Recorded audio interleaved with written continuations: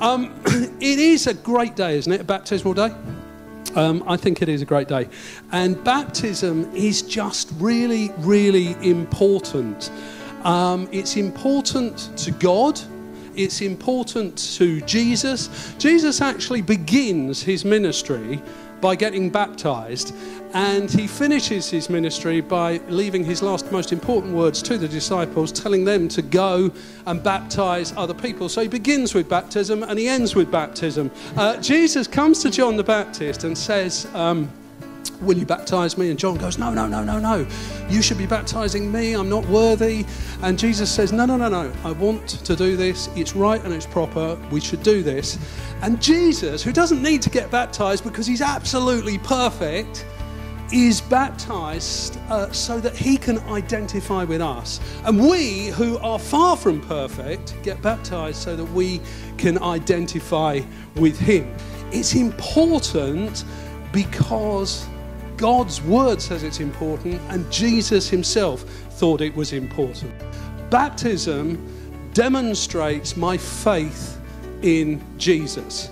And belief always is the starting point. Baptism always follows belief. It's why it's credo baptism, I believe. It's a declaration of the faith that we've already placed in Jesus Christ. And that's why Jess is getting baptized today. Not because she wants to become a Christian, not because she wants to start a relationship with Jesus Christ, but because she has already started that relationship and she wants to demonstrate that she has placed her faith in Jesus Christ. When you've put your faith in Jesus Christ, you instantly have something to declare. That he is your Lord and your Saviour, because it's all about placing your faith in him and demonstrating it through baptism without saying he's the boss. And my life's going to be different as a result of that. The why of baptism declares my love for Jesus. When Jesus said, if you love me, keep my commands. It's in John chapter 14. When we put our faith in Jesus and get baptized, we are declaring our unconditional love for him. Hear this, when we put our faith in Jesus and we don't get baptized, we're basically saying, I want this relationship on my terms.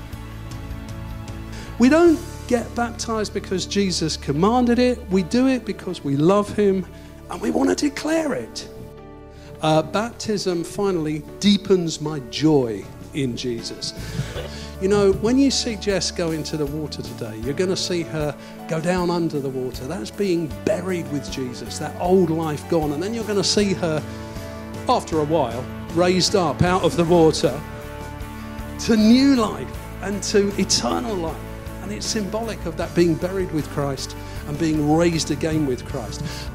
And baptism does not guarantee that there won't be tough days ahead. Sorry, Jess.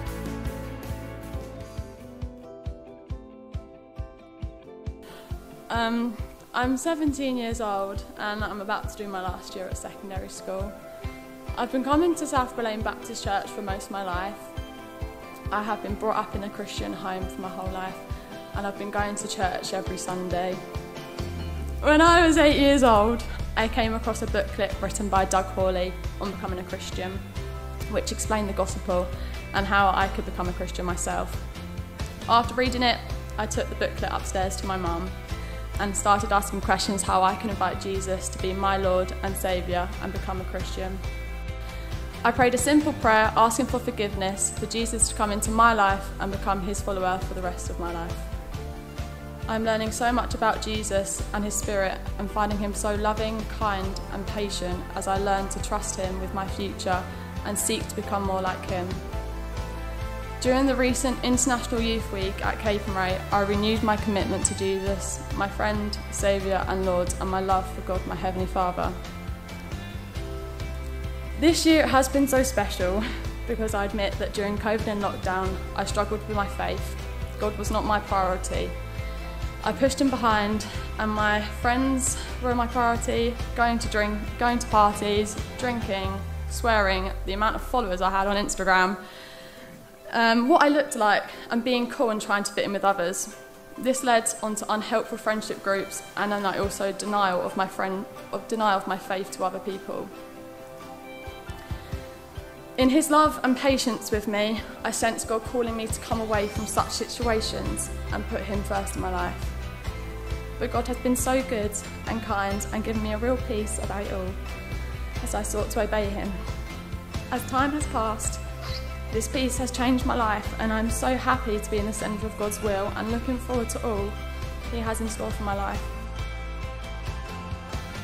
2 verses that have constantly been popping up into me in different ways has been Joshua 1 verse 9, which says, "Have I commanded you? Be strong and courageous, do not be afraid, do not be discouraged, for the Lord your God will be with you wherever you go." And the second verse is Proverbs 3 verse 5, which is, "Trust in the Lord with all your heart and lean on not on your own understanding," which has definitely helped me in these hard times this few months. And has made me feel like to be strong and trust in God and know that he will be guiding me along the way and take care of all my worries. Earlier this year, I went to a big church festival over a weekend where I sensed God calling me to be baptised as a declaration of my faith and love for him. And so today, I'm being baptised as a public sign of my desire to follow Jesus for the rest of my life. Thank you, guys.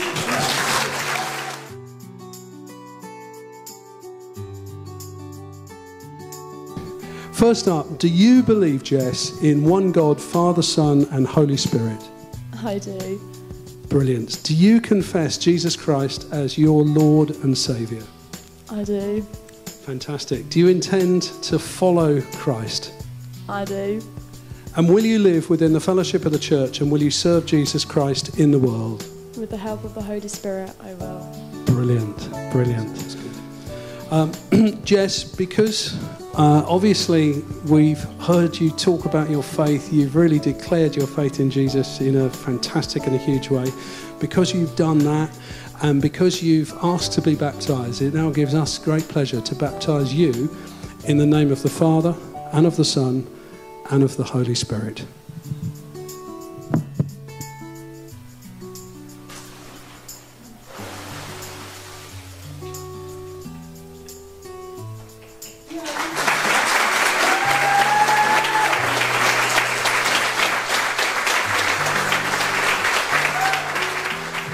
And I'm conscious, you know, these are special occasions. God is here.